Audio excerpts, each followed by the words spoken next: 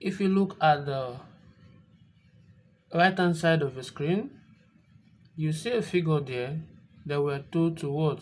To reproduce. Now that figure are two pipes that are fitting together, and we are told to look for what? For the curve of intersection of the two pipes. When two pipes coming together, they are merging. That is, one vertical pipe, which is a cylinder, is merging an horizontal what? Cylinder. They are intersecting horizontally, the way you can see in the figure. Is that okay? So we are told to reproduce that figure at the right hand side, and also we should draw the interpenetrating arc between this point and this point on the diagram. So the first thing you have to do is to redraw the what? The figure. So it's always good for you to start from the plan. Now where is the plan? The plan is the figure under.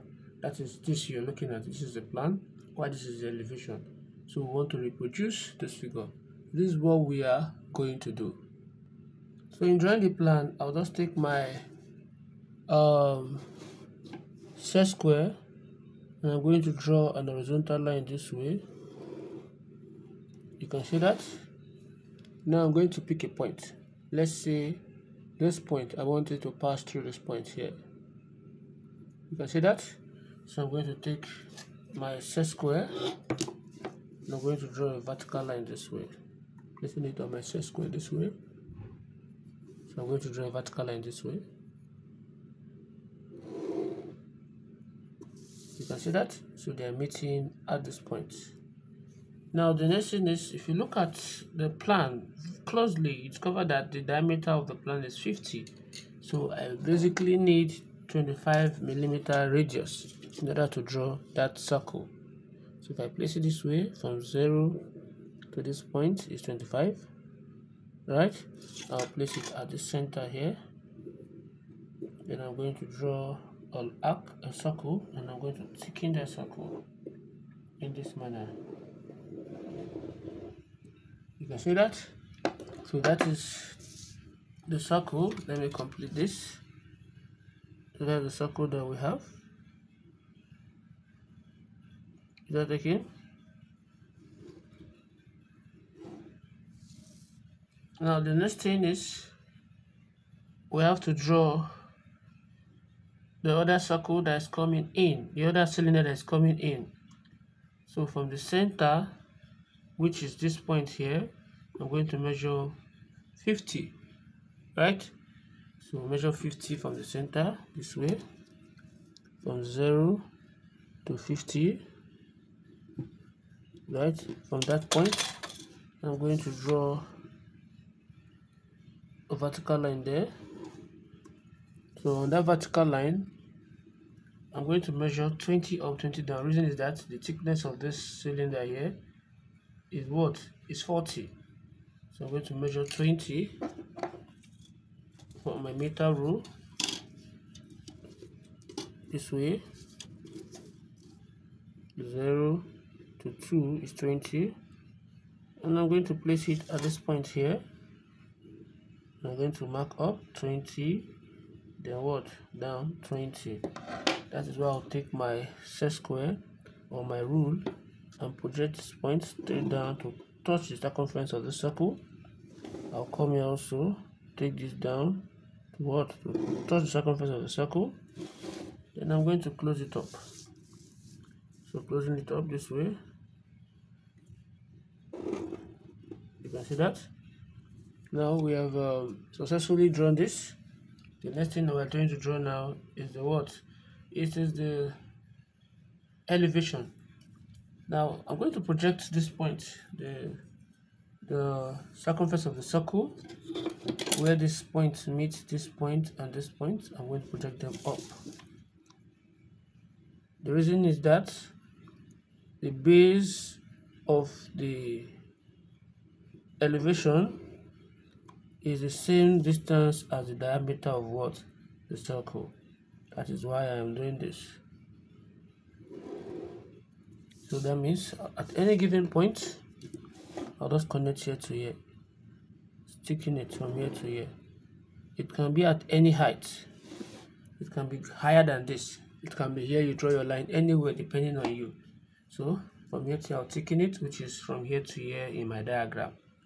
Now we're given that the height is given to be what? 90. So from here to here is given as what? 90. So from this base here, I'll measure 90. From 0 to 90 is somewhere around here. Can you see that? So I'll just thicken it. And just with the help of my meter rule, I'll just trace it up to this point. And I'm going to thicken it. There's the 90 we have. Now the next thing is, can also extend here too, but with my faint line, so that I can easily join this point to this point. You can see that. Now the next thing that I am going to do is that the cylinder you can see from here is 45 millimeter away from the base. This is the base here. So I'm going to measure 45 millimeter to get the center of what? Of the cylinder that is penetrating this the horizontal cylinder that's penetrating the vertical cylinder. So I'll measure 45. So let's do that and see. So from this point, this is 0, right? Is 0, is 40, and this is 45 here. You can see that. So at that point, I'm going to draw a center line this way. So taking. Now on that line, I'll just take my compass and minus, because it's the same figure. So let me just measure 25. Whatever distance is here will be the same distance here too. Up and what? And down. So I'll just elongate it outward. So trace this, because it's the same distance from this point. I'll just trace it out this way, which I can join this to this. So you now join this to this.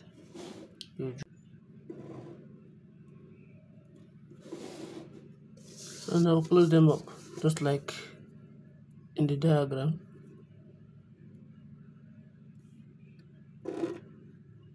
And also here up.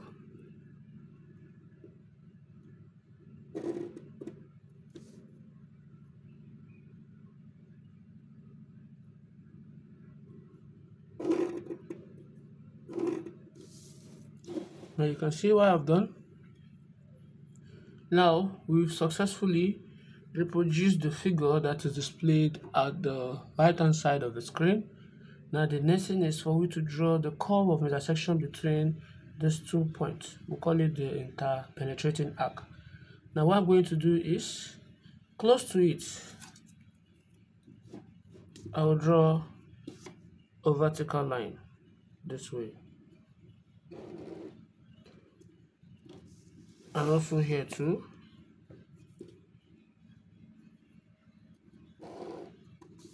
You see? Now I will not take the distance of this point. I'll place it here and I'll draw a semicircle.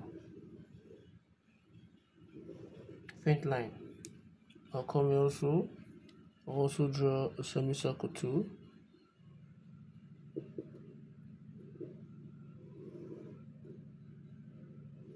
You can see that. Now my semicircle, I have to divide it into 6. So how will I divide into 6? I'll place it here.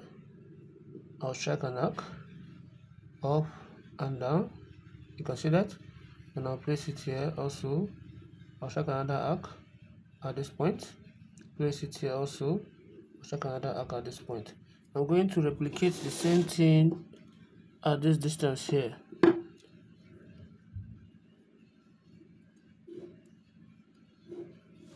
I'm going to replicate the same thing at this point here. So with the same radius from this point to this point, I'll place it here. I'll strike an arc up and down. I'll place it here. I'll strike another arc here. And at this point, I'll strike another arc here. Alright. So in doing that, I'll start naming.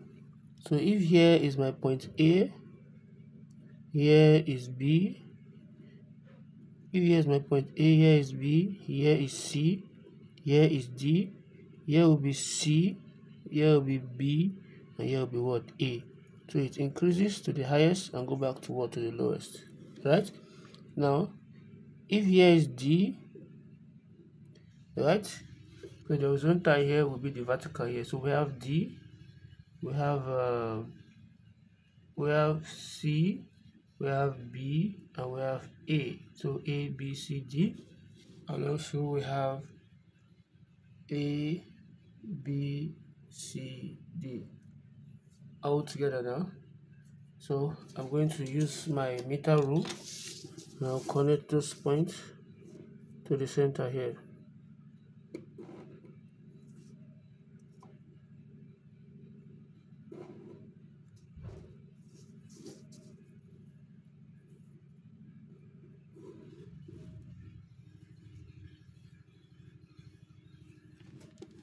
Connect this point to the center here,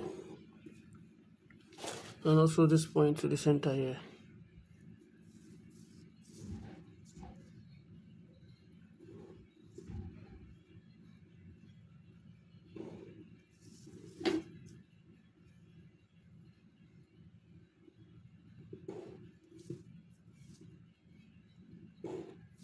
I see that. Now after you've done that, the next thing you're going to do is this. You're going to project all these points towards what? Towards the center. Like, I'll project this. Let's start with, this is point D, touching here. Then this is also point D. The 2 point D is on the same point. So I'm going to project them upward. Since they're on the same point, you can see this is D and this is D. So I'll move them to go and meet D.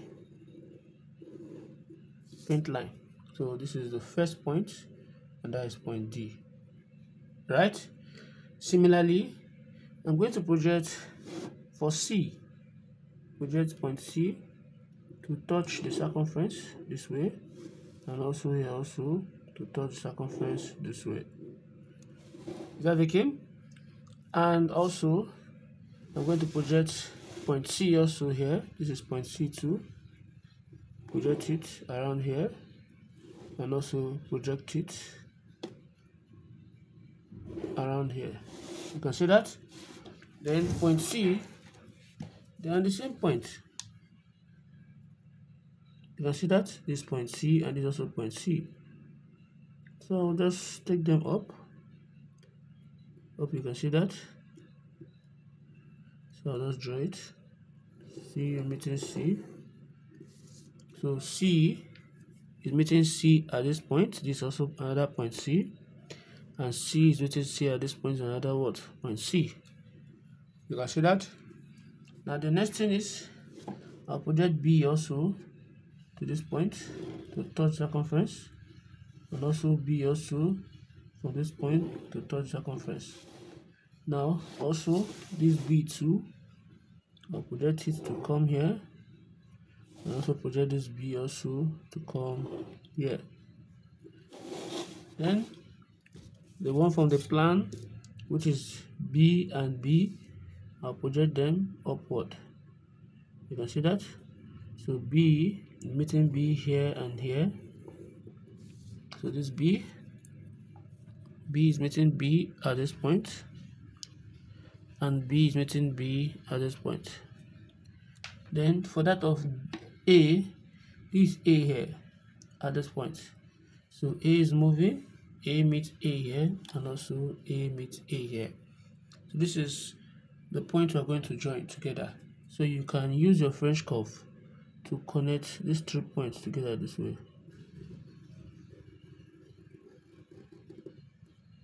Right?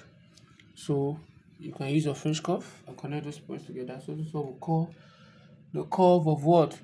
Curve of intersection, or you call it the interpenetrating arc.